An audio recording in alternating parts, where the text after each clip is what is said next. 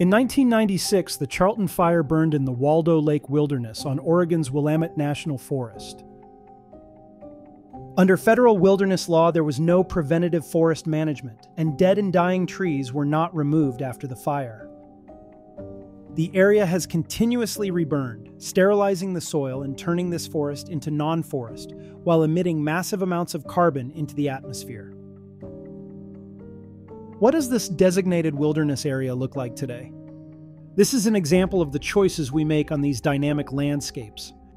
And what can happen if we choose not to actively manage our forests and reduce the risks of severe wildfire? We can make better choices. We can choose to take action by removing dead and dying trees, removing the fuel for the next big fire.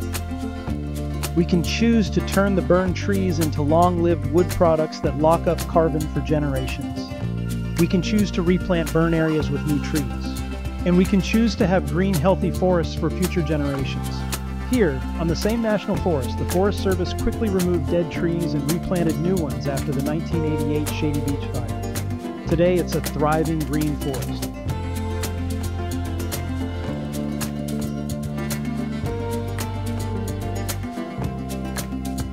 What would you choose?